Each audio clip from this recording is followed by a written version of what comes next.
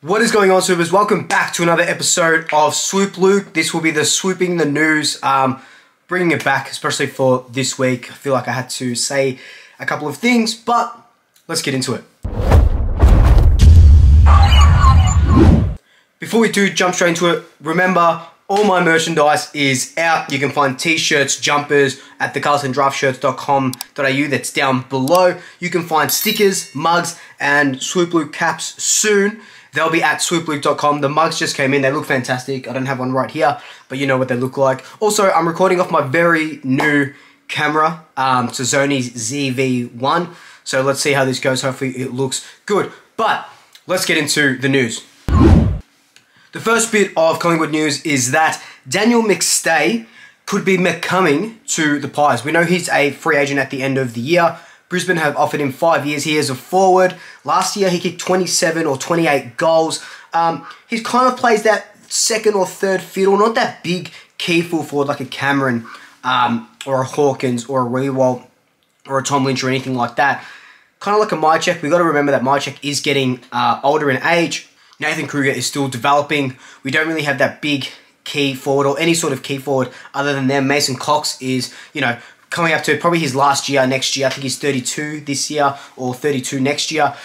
So we need someone who can be in between drafting a new forward and the Mychek, sort of the older forwards that we have at the moment. Daniel McStay is, I think he's 27, so he fits that age bracket. Collingwood apparently, according to The Age, have offered him a 6-year, $600,000 a year deal. So 6 is a 36, that's $3.6 million over 6 years. I think, look, we know that there is a forward tax. Anyone who is a forward gets an extra $150,000 or so dollars added to them because they are so rare that they get traded or they come into the market that everyone wants to snap him up. So I think you're paying a little bit extra for a forward. Is he worth $600,000? Probably not, but you have to pay a little bit of overs to kind of get this player in. Is he going to kick 60 goals a season, win a season off his own boot like Hawkins and Curnow and McGo do and stuff like that? No, not at all. But like I said, he's going to be that development forward. Should we get him? Look, if we have the money, why not? I don't see anyone else coming. Like, everyone's like, oh, Mitch Lewis, Mitch Lewis. I would love Mitch Lewis from the Hawthorn Football Club at Collingwood. But do I see that happening? No, not at all, because they're going to want 2 first-rounders and stuff like that. The only thing that would deter me from Daniel McStay is if Jordan De Goey does leave, and we'll talk about that a little bit later, on free agency, on big money, we will most likely get a first-round pick after our current first round. So say we finish with a top 10 pick, so say we finish whatever it is, and we get pick number 10, for example, our next combo pick would be pick 11. If we do then decide to sign a free agent on big money as well, we lose that combo pick, so it doesn't become at the first round or the end of the first round. It might go into the second round pick because you're then signing a free agent. Classic AFL rules. So that would deter me a little bit, but I think, is deter the right word? I hope so. But look, I think signing him will be a good idea. Like I said, Mychek's not getting any younger. Cox is not getting any younger. Then that really just leaves Kruger, Johnson, and Henry. We do need that big, you know, to take the first or second defender. I don't think McStay will be that guy. So, McStay and McPie, let me know your thoughts down below. Second piece of news, of course, the Ginnivan and IQ TikTok news. Look, I haven't really said much about this besides a little bit on social media. But, you know, I wouldn't be a Collingwood channel if I didn't sort of talk about this. So that's why I want to jump on now before my usual match review goes up on Saturday.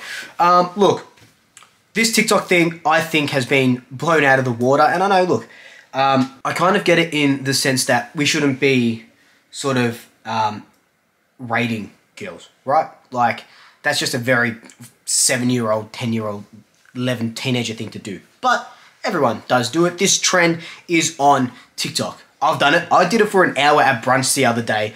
You know, they're a 10, but they fart in their sleep. Something like that. Look, I get it. We all do it. We literally all do it. Should they have come out and apologized, though? they had to. It was blown up that big. Did it deserve an apology? Not really. It was just a TikTok trend. I watched the whole 3-minute video. They should have just apologized for it being very cringe. Like, it was cringe. They're teenagers, bro. Ginnivan's 19. I think IQ's 20 or 21 or something like that. Like I said, this TikTok trend's going around. It was fictitious people. And previous to that, IQ and his girlfriend did the exact same video, and that didn't do the rounds on social media. I think it was blown up because of the Jordan De Goey thing as well. So that leads on to it. The club really had no sort of leg to stand on. What could they have done? The apology was good though. In the end, it did need an apology, I guess. So they came out and apologized. But, you know, I don't think if this happened 6 weeks ago, this doesn't get an apology and doesn't get blown up as it is. But, you know, I guess it teaches us that we have to be mindful of what we post on social media. And, you know, I post a lot of crap. I talk a lot of crap on social media. I get a lot of crap on social media as well. So, you know, I've talked about the bullying and stuff previously. As long as you're a nice person, you know, nothing really comes from it, from being nice. Like, you be nice, people are nice back to you. Don't be an ass. Don't be mean. You know that sort of jazz. But it does teach us to be mindful of social media, and you know, hopefully the AFL kind of do a little bit more training around social media, because that's the day and age we live in. People are born with a phone in their hands, so we have to educate better. But that's that TikTok saga done, dusted. Let's move on. Now, the Jordan De Goey situation. So, I definitely haven't said a lot about this one. Again, same like the TikTok thing. I needed to come and say my piece on it, and what better than a news segment. So, we know as of today, which is Thursday the 23rd of June, Jordan De Goey is not playing against the GWS Giants because he's taking personal leave. Now, if you've been following this saga for the last week or so, you know that it started because he was videoed in Bali, having a good time, drinking or whatever he may be doing. We don't know if it's alcohol related. I don't think, not that I've read. And then you see an undisclosed hand pulling down a lady's top, and then a bit more kissing, whatever it may be. So people have to understand. Now, again, this is all just my opinion and my thoughts. People have to understand that he wasn't getting told off for going out to Bali and partying, right? I saw Ginnivan, I saw IQ, Will Kelly, all these other players, they were drinking daiquiris, they were going out. Everybody goes out, right? And that's fine. He went to Bali, a little bit questionable. You know, Collingwood came out and said, yeah, you know, he's fine, he's 26-year-old, we approve it, blah, blah, blah. They're not really going to come out and say, yeah, look, no, we don't approve it, but what can you do? Of course, they're going to sort of back him. And, you know, I'd back him in as well. You know, despite his past, should Jordan De Goey have said no to go into Bali and stayed here, went to whatever, Port Douglas with Braden Maynard, or hung out with Scott Pendlebury's family for a week, or whatever it may have been? Yeah, probably. I would have liked to have seen that sort of maturity, but when he did go over to Bali, he was training with local Bali Aussie rules football teams, which is awesome. Again, let him do what he wants to do that way. He can go out if he wants to. He can go, you know, for a couple of days, whatever it may be. He comes back. Like, again, he should have stayed here. I would have preferred him to stay here. Not because of what happened, but just because, you know, he's got vying for a contract. There was probably an $850,000 contract in front of him. That's not there anymore. We'll talk a little bit about that later.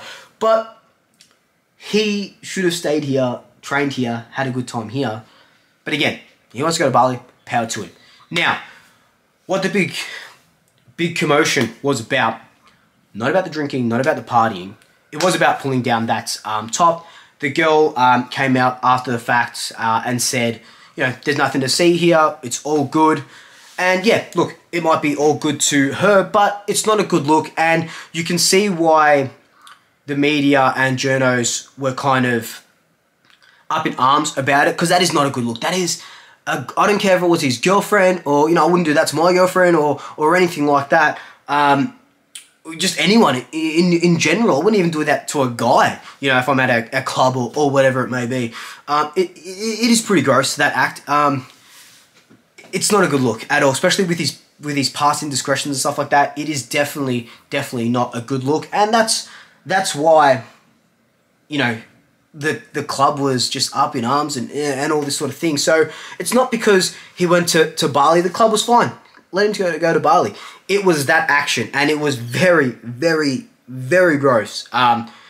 It was definitely his hand. It would have come out and said that it wasn't if it wasn't by now. But it was definitely his hand. And yeah, just a gross action, and nobody is for that. Like I said, it's not a good look at all. It's not a good look at all. And people are like, oh, but, you know, put your phones away or whatever. Don't do that. Don't do that, right? Just don't do that. Those are my thoughts on that. On Collingwood's fine suspension, $25,000 suspended fine on a good behaviour promise. That's fine. That's like Collingwood just, you know, kind of going, okay, here's the fine. Tone stuff up, or this $25,000 will be coming out of your pocket. They let him play. Okay, that's that. Now, what I want to talk about is the media, journos, everything that's happened there. There was just articles on articles on articles on articles. I reckon there was about 12 or so articles a day about this. And look, I get it. I don't get that there was so many articles, so many rehashing the same story, the same commentators. You saw Eddie McGuire yesterday. You know, Mark Robinson a couple of days before it, or the day when it came out, he was like, you know, that's fine. And then a couple of days later, he's like, nah, you know, that whatever it may be. The media has a TMZ style way of reporting at the moment. There are some really good journos out there. But some just want story first, facts later. And we saw that when Collingwood released their statement. A lot of journos didn't read it properly. They said the guy was fined and suspended for the whole year. Of course, that wasn't true. A lot of journos, I think there was about 6 or 7 of them, deleted their tweets. So at the moment, the TMZ style of story first, ask questions later, you know, it's been rife in the AFL for so long, and we talk about mental health, we talk about Spud Frawley, and yes, look, Jordan De Goey put himself into this position. I don't deny that at all.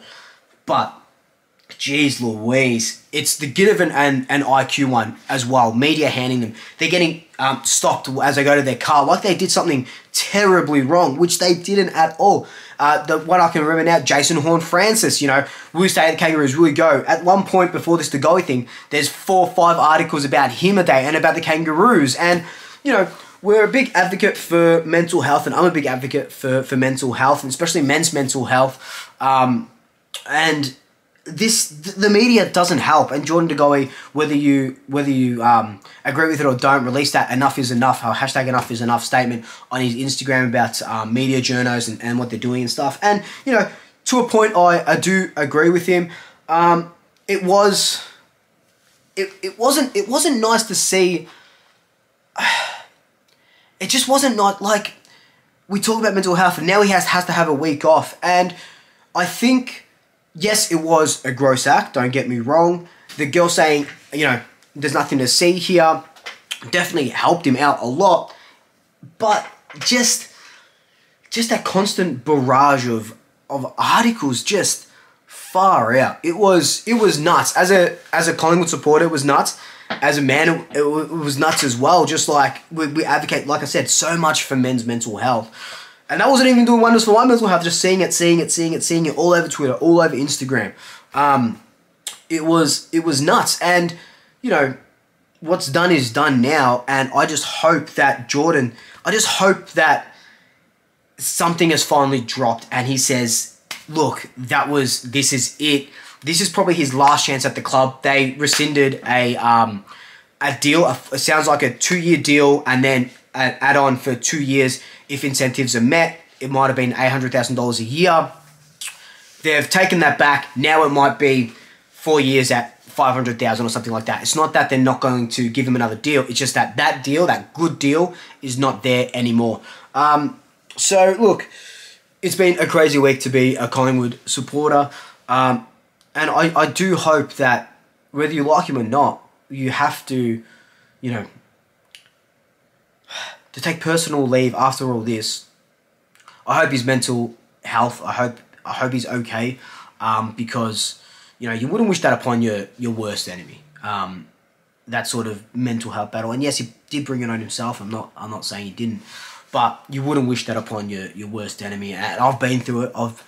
I've been through, you know, a lot. I'm 30 I'm 30 next month, and you know, there were times when I just finished school, so that was 2010, closing out maybe 2011, where, you know, I had very, very, very intrusive thoughts. And, you know, my parents and stuff, I don't know if they knew the extent of it. We kind of chatted about it and stuff. But look, I have very intrusive thoughts at times.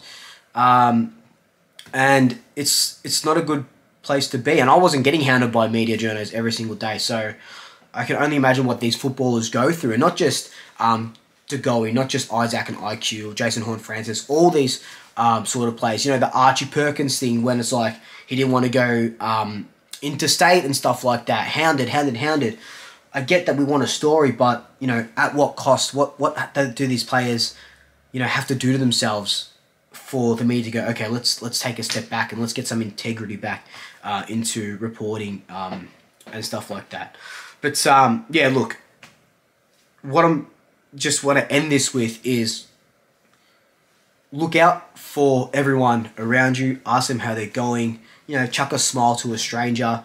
You know, give a stranger a thumbs up, or whatever it may be. The world will be better with a lot more kindness, a lot more equality, and a lot more love for everyone. And you know, that just helps us. That just helps us through. And I just want to leave you guys on that note. And you know, look, these are all my thoughts, all my rumblings. I don't write them down, so they're probably not coherent. And I'll happily, you know, if you leave some comments down below and something that you didn't agree with, or you want to have a chat about something, or DM me or stuff, I will definitely explain a lot better. But these are, yeah, just my thoughts off the top of my dome. Whether you agree or not agree, leave them down in the comments. Let's have a chat. Let's open up the floor to it.